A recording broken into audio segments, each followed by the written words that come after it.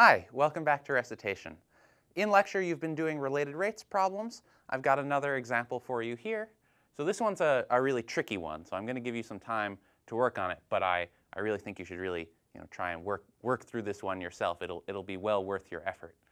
So we've got here, okay, so this is a mouthful. So we've got a 20-foot long ladder, and it's leaning against a 12-foot wall, but it's leaning over the wall, so 5 feet of the ladder project over the top of the wall.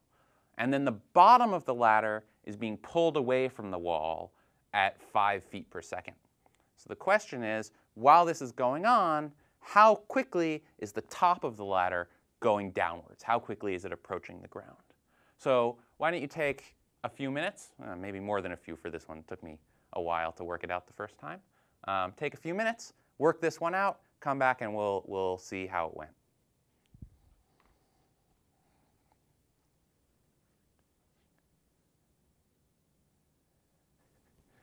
All right, so hopefully you've had some luck working out this problem on your own. Now let's work it out together. So, okay, so this is a sort of classic, really tricky related rates problem in that there's a lot of geometric work that you have to do at the beginning in order to get this right. And then once you get the geometry down, the calculus is basically totally straightforward. You compute a couple derivatives, you use the chain rule once, whatever. Okay, so let's start off by trying and drawing a careful picture, and then we'll have to figure out what the quantities that we're interested in are and the relationships between them. So we have here's the ground, and we have a 12-foot wall. And we have a 20-foot ladder leaning against the wall and extending over it. So my ladder.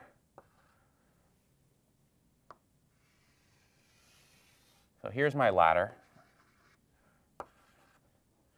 Here's my wall. All right, and the bottom of the ladder here is what's getting pulled away from the wall at 5 units per second, 5 feet per second. So 5 feet per second is how fast that's going. And we're interested, so while you do that, the ladder is changing position. So the question is, how fast is the top of the ladder descending? So it might also be moving in some other directions, but we're just interested in how quickly it's going straight down. So okay, so first let's talk about the things that don't change. So the height of this wall is not changing. The wall is staying put the whole time. And the length of the ladder is not changing. That's staying put as well. But those are the fixed quantities in this problem. Basically everything else is changing. So for example, this distance between the base of the wall and the base of the ladder, that's changing because the ladder is being pulled away from the wall. So we can give that a name. Let's call that's a horizontal distance, so we can call it x, say. And the height of the top of the ladder is changing. So let's draw that in. And that's what we're interested in. It's the height, so we can call it y. And let's see what else. Well, okay, so the whole ladder isn't changing in length, but as this gets pulled, this top point is sort of sliding down toward the wall. The amount of ladder that extends over the wall is changing. So I guess we could choose. We could give this a variable name, or we could give this part a variable name. I think I'm going to give the little one a variable name. I'll call it d for distance, I guess. And okay, so if this is d, because the whole ladder has length 20, we have that this segment has length 20 minus d.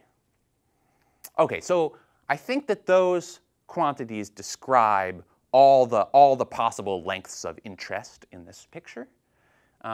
So now, okay, so that's just the setup, right? So that's the first thing that has to happen. Now after we've set up, we need to figure out what the relationships between these different variables are. So, well, let's see. What have we got? Well, one thing we've got is that we've got a right triangle here. So the wall and the ground and the ladder. Those three segments form a right triangle. So okay, so we can apply the Pythagorean theorem here. So that's one relationship we have, and that's going to give us a relationship between x and, well, okay, 20 minus d. So that'll give us a relationship between x and d. So this Pythagorean theorem, okay, so what does the Pythagorean theorem say? So by the Pythagorean theorem, we have x squared plus, whoop, that's a 1, 12 squared is equal to the quantity 20 minus d squared. So that's one identity we have that relates these three quantities. So that's good, because we know how fast x is changing. And so with this identity, that means we can use related rates to figure out how fast d is changing as well. So that's good. That'll be a step in the right direction. But what we actually need to know is how fast y is changing. Right, because that's what the question is asking for. How quickly is the top of the ladder approaching the ground? So what's the rate of change in y with respect to time?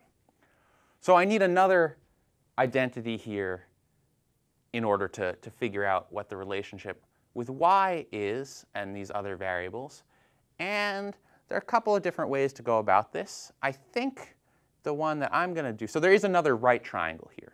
So you could, if you wanted to name this segment as well, then you could do another right triangle, but then you'd need a third relationship relating this segment to d or something like that. So I'm not going to go that route, but I'm going to go do something related to that, which is that this bigger right triangle, right, which has the height of the top of the ladder from the ground and the whole length of the ladder as two of its sides and a piece of the ground. So that bigger right triangle is similar to this smaller right triangle, right? I mean, they have, they're right triangles and they have the same base angle there. So they're similar triangles. So by similar triangles, now I have to remember all my geometry, right?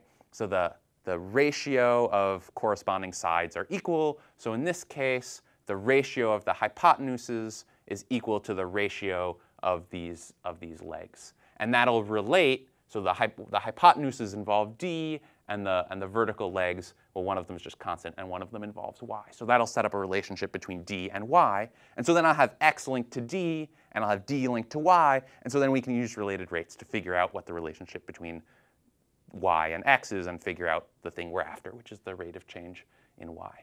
So okay, so I haven't actually written anything down yet. So what is the similar triangle? So here let's look at the hypotenuses. So the big hypotenuse has length 20, and the small hypotenuse has length 20 minus d. Good. So that's the ratio of the hypotenuses, and so that has to be equal to the ratio of the corresponding legs.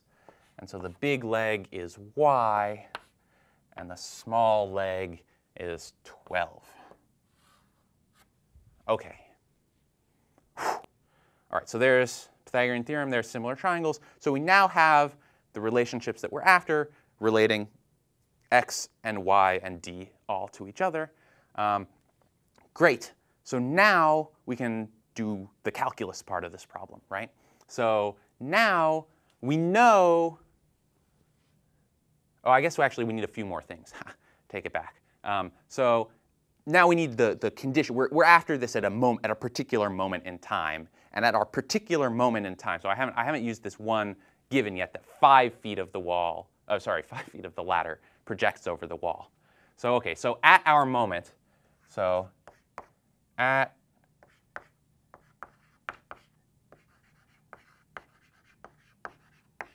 the key moment,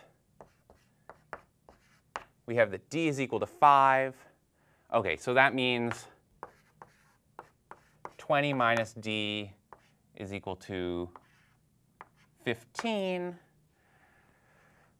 What else does that mean? So that means that at that moment, x in this right triangle is the third leg in a right triangle with hypotenuse 15 and one leg 12. So that's one of your 3, 4, 5 triangles, but blown up a little bit. So we have at that moment that x is equal to 9. And OK, so at that moment, to figure out y, we can use this other relationship that we have. So 20 over 15 is equal to y over 12. So y is equal to, well, 20 over 15 times 12. So that's 4 over 3. So that's 16. So at our key moment in time, these are the values that we're going to end up plugging in. And also, dx dt is equal to 5, right? X is being increased. Increased? Yeah, x is, right, this. So as the foot gets pulled away, x is getting bigger. So x is being increased at 5 units per second. All right, so these are all the things we're going to plug in. All right, good. So now we are after dy dt at this moment. And we don't have a so we know dx dt. We don't have a direct relationship between y and x. We do have a direct relationship between y and d. So if we got dd dt, then we could get dy dt. And because of this relationship, we can get dd dt. All right, so let's start off by doing that. So, OK, so this is an identity. It holds always, so we can differentiate it. And we're going to differentiate it with respect to t. X and d are functions of t.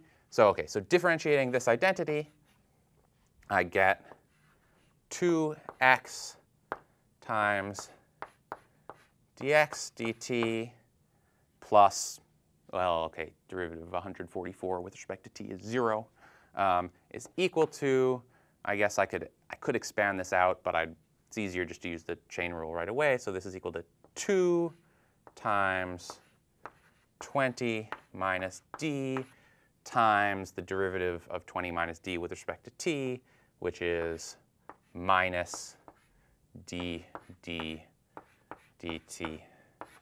All right, I beg the gods of math notation to forgive me for d dt, but OK. So all right, so now, so this is always true, and what we want is the value of d dt at our particular moment in time. So at our particular moment in time, we have, well, let's see. OK, so we have x, we have dx dt, and we have d. So we can just plug all those things in. So at our moment, let me see how I'm going to do this. I'll do it over here. At our moment, so 2x is 18 times dx dt is 5 equals 2 times 20 minus d is 15 times minus dd dt. And dd dt is what we're after. So OK, so we just divide through. OK, so divide 2 into this is 9. 45 divided by 15 is 3. So dd dt is equal to minus 3 at the moment that we're interested in. All right, great. Great. So now we have dd dt. And so now we can go back to the second relationship we have, the one that relates d and y.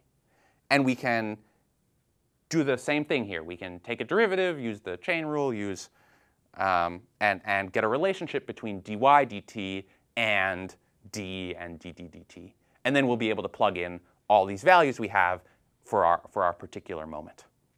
So OK, so I think I'm just going to differentiate this straight. There are some simplifications I could do first, but it'll work fine if we just do it straight. So OK, so I need to compute the derivatives. This is an identity. I can take its derivative. So I differentiate the left-hand side with respect to t. So I get 20 over, so this is a minus first power. So I get minus 20 over 20 minus d quantity squared times, I need the derivative of the bottom is minus dd dt. And on the right-hand side, I get dy dt over 12. So I have this relationship between d and y. I take its derivative. Now I have a relationship that involves dy dt, which is the thing that I'm after. So, whew. So now I'm back at this plugging in stage. So at our moment in time, I know what d is, and I just figured out what d dt is, so I can just plug those values in to figure out what dy dt is.